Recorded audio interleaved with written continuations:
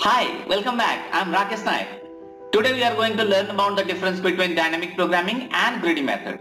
But before we start, a small request. If you are seeing the video for the first time in this channel, please press the subscribe button and then press the bell icon so that you will get all the notifications from this channel.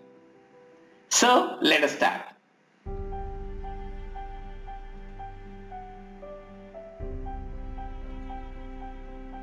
In both dynamic programming and greedy method, we used these methods to use the optimum solution for a problem. In dynamic programming, there is no such concept of feasible solution.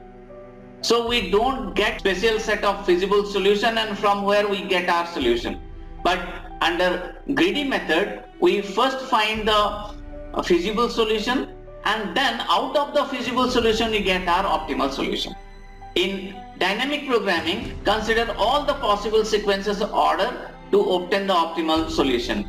Whereas under greedy method, the optimum solution is selected without revising the previous generated solution. In dynamic programming, we use the principle of optimality. This principle guarantees us to have the optimum solution. But under greedy method, no such guarantee is given to have an optimum solution. So these are the few differences between dynamic programming and greedy method.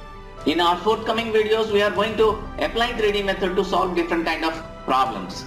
So keep watching. So thank you for watching this video till the end. Keep watching, keep learning. And if you like this video, please pass me a comment so that I'll be getting encouraged to do such kind of videos. Thank you.